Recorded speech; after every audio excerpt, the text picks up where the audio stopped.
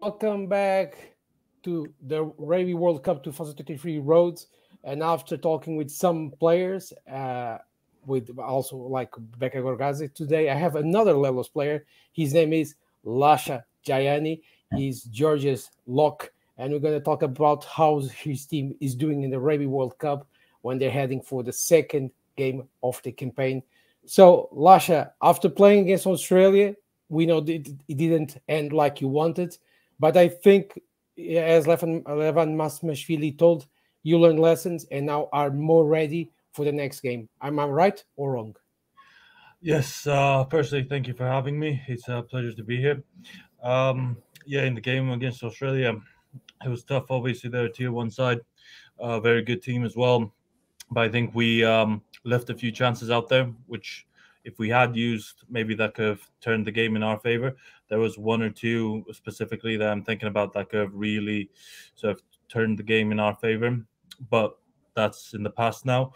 We've spoken about Australia. We've analyzed what we've done correctly, what we've done wrong, what these chances were, and now how we can use them in the next game.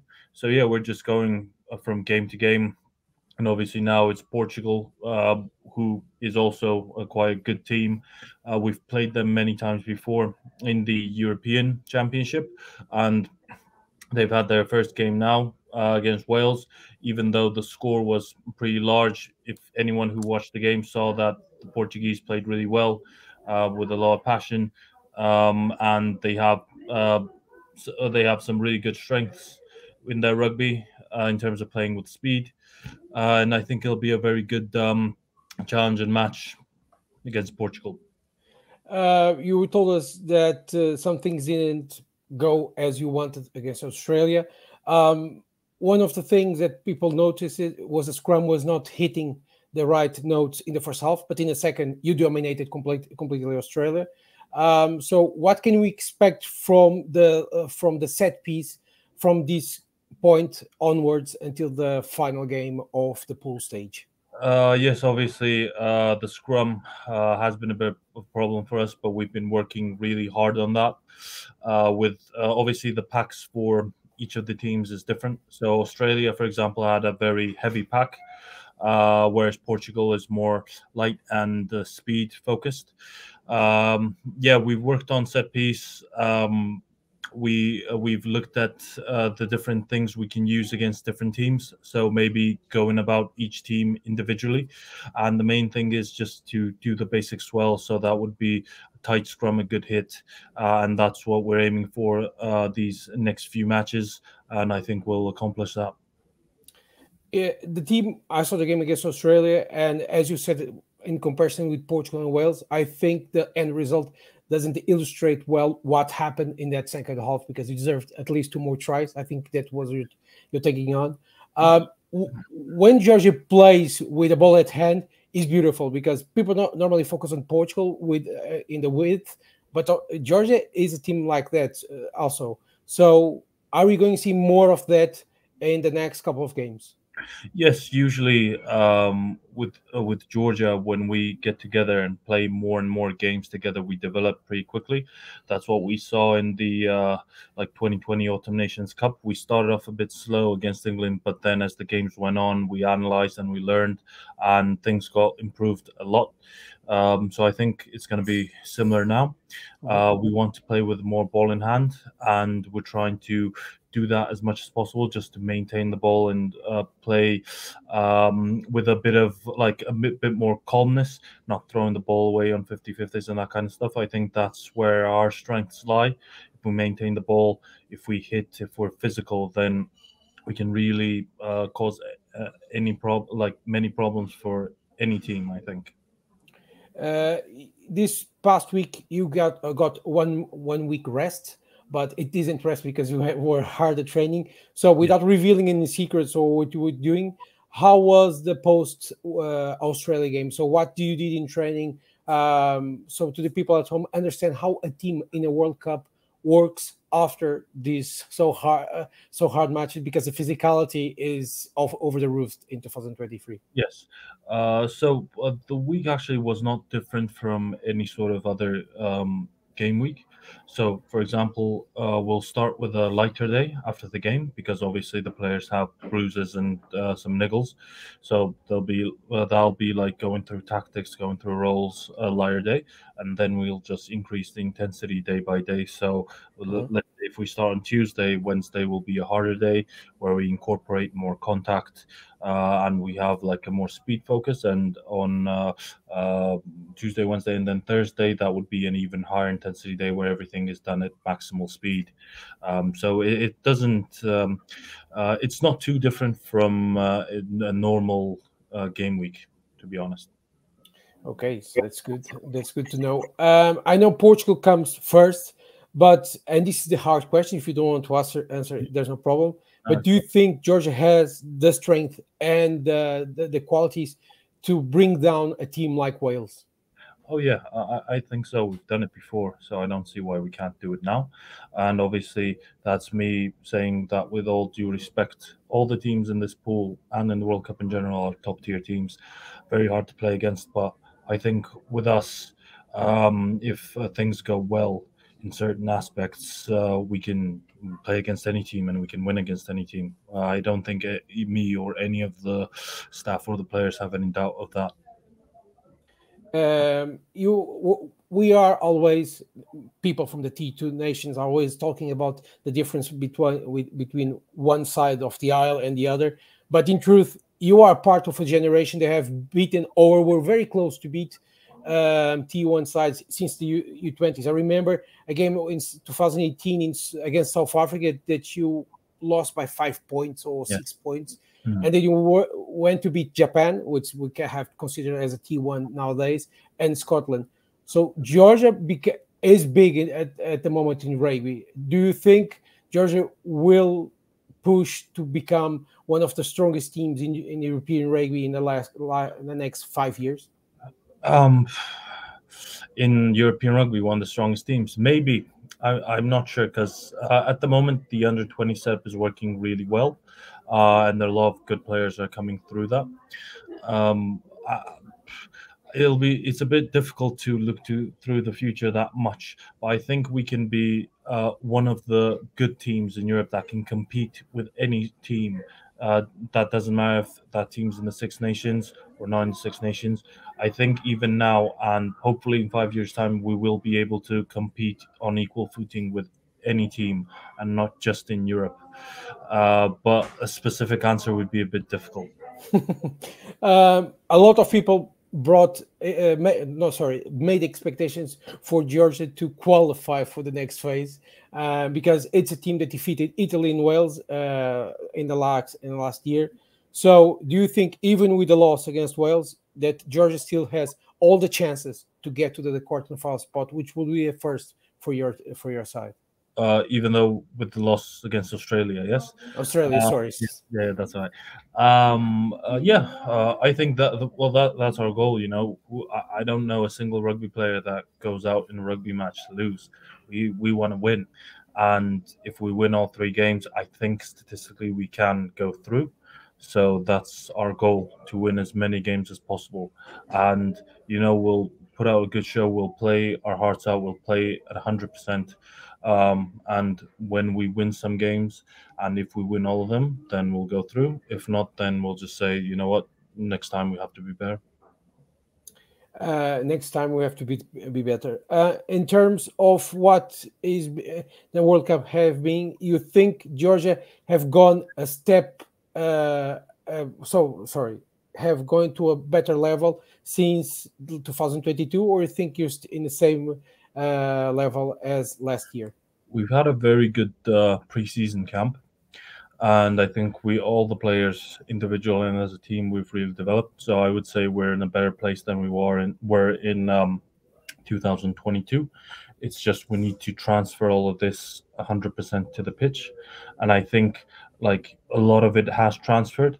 It's just with small details. We're just making these small mistakes that sort of like ruins it all. So if we take out those small mistakes, I think we could be a real threat for everyone. And I think we are at the moment a better team than we were 1 year before, and that's what we want to do. We want to progress year on year. Year on year. Talking about that, we are always talking that tier two nations have been pushed aside by the others. Do you think it's time for us and tier one nations to play more games during the year? You think it's the moment to scratch the barriers and for once start play having England to go to Tbilisi, you going to France to play against the Leblon, or going to South Africa to play the box? Yeah, I think that would really help with the development of the game. With more like tier two nations having home games, obviously, because um, I can tell you in Georgia, a lot of people would be interested if a big team like England or another tier one nation came to play us, like Scotland did. Yeah, I think. With more games, I'm not sure because the rugby calendar is pretty packed. It would be really good to get more tier one games, but yeah, I think that's um, a bit of a topic that requires like a lot of discussion in terms of like player welfare and the amount of games players should play in a year and in a season. But obviously, for us, the more games we get against tier one nations, the better that'll be for us and our development. In the first game against Australia, you had a lot of people in the stands. How special is it for that? Most of them were rooting for Georgia. I know you play in a country that's full of people in the stands in France. So, can you tell us how it is this experience to enjoy such ruckus in the stands? Oh yeah, it was crazy, and the good thing was there were a lot of actual Georgians there as well, so you could hear a lot of like Georgian chanting and stuff like that, which was cool. And I think the neutral crowd as well was rooting for us because obviously, if you're neutral, usually you would root for the underdog as well. Mhm. So yeah, it was really exciting. Like the whole situation in the stadium, like the whole atmosphere was really, really good. And obviously, that's one of the things like France is famous for, like the fans and the atmosphere they create during matches. So it was really good. That aside from the atmosphere, I saw in your Facebook page you have been doing some actions with kids and so on.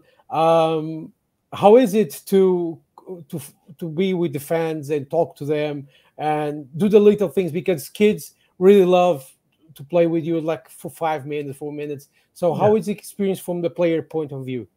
I think it's great, and I think it's great to sort of spread the sport more, develop the sport, and it's always good to have like to hear how what fans are thinking to play with the kids because it's really exciting, and I think it's really exciting for them, and I Mhm. think that's why it's really exciting for us. It's fun, and yeah, it's always good to hear like a fan's point of view on something, a fan's perspective, and especially in France and like everywhere where rugby is really developed. Like they have this really good enthusiasm about this, like rugby in general.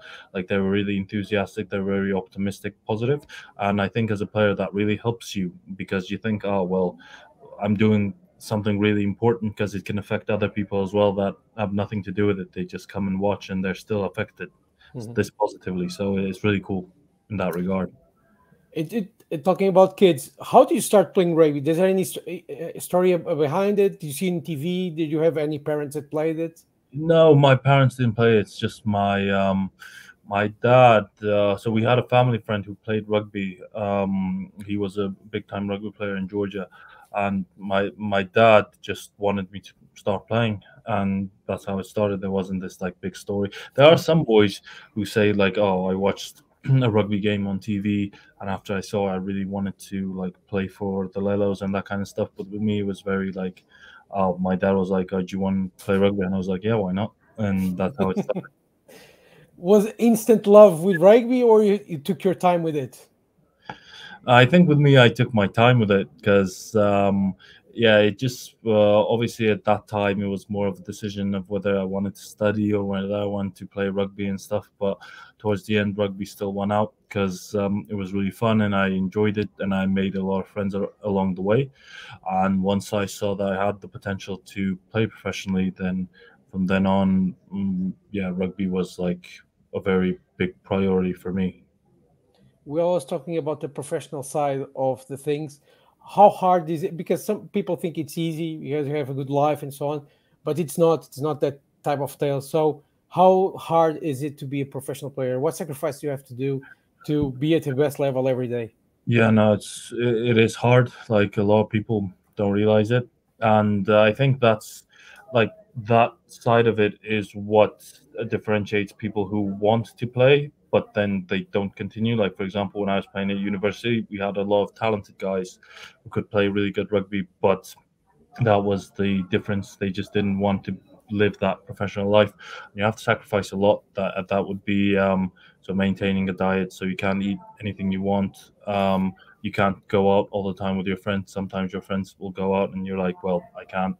Obviously, the training is really intense. Injuries, obviously, like the preseason we've had now, that must have been the hardest experience in my life personally. Oh, And it's not just having to give up something, it's that you have to do something that's really difficult. But that's the challenge of it. And that's, I think, why people enjoy the professional side as well, because it's a challenge. And if you complete a challenge, then it's good. You know, you've done something good for yourself. I know you're playing for Nevers, so it's not ever good to say what you want to do next. But what would you be your biggest dream ever? Go to play in the top 14, for example? Yes, and whether that would be with Nevers, if it is with Nevers and the team does have the potential and the drive to go up, then that'll be amazing. But if not, yeah, that would be the dream to play in like a top tier competition that would either be the top 14 or the Premiership or any other tier one championship. And so, just when the hard questions, so we go to the flash ones. Mhm. What would you be your dream for Georgian rugby in the next 10 years, if you can share it with us? Yeah, in the next 10 years, I think it would be great if the sport became more popular in Georgia and a lot more kids joined, because I Mhm. think it's like a good thing for kids to do sport in general. And obviously, if we're talking about results, I want Georgia to be in the Six Nations. I think in the next 10 years, we'll have enough potential to prove that we deserve to be there. That's one. And obviously, if we can't get it now, within the next 10 years, I want Georgia to qualify from their group in the World Cup. And if we do qualify, then we'll see from there. That's good. So we move on to the flash question. I can leave you to be to your dinner and with your colleagues. So first one, I did this with Becca, with Thomas Appleton, with a lot of guys. Mhm. If you could eat now a dish from Georgia, what would it be? So khachapuri, but it would be like an acharuli khachapuri, which is a different type of khachapuri. Can you explain this? What is hachapuri? Yeah, so khachapuri is like a pastry dish with a lot of cheese in it, but the Oh, acharuli one is different. It's like a bit of a boat, and it has cheese like oh, inside of it and an egg. Like it's really delicious when you eat it. People should oh. do. Whoever's watching it should Google it now. It's really nice. In the locker room, there's always the guy that puts the worst music possible and the guy who puts the best. In the Lelos camp, who are the guys that do this? Uh, phew, for the worst music, I don't know. I think most of the guys have really good taste in music. Sometimes maybe there are a few like one or two rogue songs, like Georgi Tsutskiridze might put on something rogue, but usually yeah, it's really good. And with the best music, um, we have like a playlist where everyone can like add a song, so it's kind of like a joint. If we're talking about good Oh, music, it's like a joint effort. So I'm gonna say like the whole team. the whole team. That's cool. Yeah. A lot of people. This went viral when was posted the pictures from the German players. Who has the best facial hair for you in the team? Is it Shalva? Is it Todua? Is Niniashvili? Who has the best facial hair? I'm not really a big fan of mustaches, to be honest. Um, who has the best facial hair? Yeah, like probably either one of the hookers, like Shawa, or maybe one of the props. Papiza has a pretty big. He had a pretty big mustache. Oh, not mustache. Sorry, a big beard. Yeah, I'd probably go for like a big beard or something like that. Who's the guy that you wouldn't like to tackle in the training? Hmm. Probably Nixon Abulaze, Nika. He's Oof. a big unit. Yeah. Yeah, if I have to tackle him, I'll tackle him. But yeah, it wouldn't be nice. Favorite game that you played in your career? It would be probably Georgia Ireland. I really enjoyed that game. Or it's a really big toss up between Georgia Ireland and Georgia Wales. Oh no, Italy as well. No, I would say Italy. Italy would be the best, and yeah, I enjoyed that one really much. But yeah, there's Georgia Wales and Georgia Ireland come close. This is a very weird question, but the funniest thing that you ever heard inside of the pitch, if there's an answer for it. I don't, to be honest, I don't really listen to people on the pitch. I, Oh, and no, I just try to focus on the rugby. I don't really care what people say. I don't even listen. Sometimes I am like that. Someone might tell me something, and I'll be like, "Oh, what?" So, yeah, uh, I don't remember. you were not a player to score that many tries for the national team. I think you still didn't score. But if you could, against what team would you love to score a try? Maybe one of the teams coming up now. That would be Ah, good. okay, good answer. Against Portugal, then. Maybe we'll see. Maybe if not Portugal, depends on how the team is rotated. Then either Fiji or Wales. Okay. Last question before the message. Would you prefer to do a Bronco or to do 10 times 10 times around the field running? At what pace? Okay, you have to do it under, like we're gonna say, 10 minutes. To 10 minutes, 10 times. Now I'm usually good at a Bronco, so I'll just do a Oh, Bronco. Why not? what's your time in Bronco, if you know it? My best time was 4 minutes 59 seconds. Oh, that's incredible. Okay. So before the message, I want to do a question. How important was the Rugby Europe Super Cup for your career? Yeah, it was really important. I think it was a new thing at the time, and that's always good when something's fresh, like it's more interesting. And the teams that came out there, surprisingly, were pretty good and skillful professional teams. Yeah, I thought it was a good experience, and it's good to represent your country at national level and club level as well. It was something new and I think novel, so I think that was the best part about it. Okay, so to finish this interview, can you leave a message in English for the broader fans and also a message in Georgian so the people at home feel more happy with it?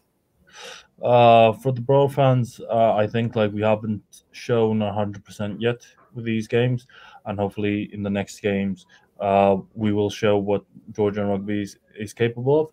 And for the fans back home, სულ გრძნობთ თქვენ გულშემატკივრობას, მადლობა გულშემატკივრობისთვის და ეს ჯერ ჩვენი საწყისია და მედია შემდეგ თამაშებზე ბევრად მაღლა ავწევთ პლანკას და გამოვაჩენთ ჩვენ 100%-ს და ჩვენ თლიან შესაძლებლობებს. Okay, thank you, Lasha, for coming to the That's show right. and talking Thank with you. us. Thank you very much Good. for inviting me. It was a pleasure. Okay, good luck for the next game, and I hope that Georgia can qualify from the Pool C because it will be big for every one of us. Okay, so Thank you very much. Have a bye. good evening. Goodbye. See you in the side. You go home? It's done. Thank you. Yeah. Thank you. Thank you Bye. very much for the interview.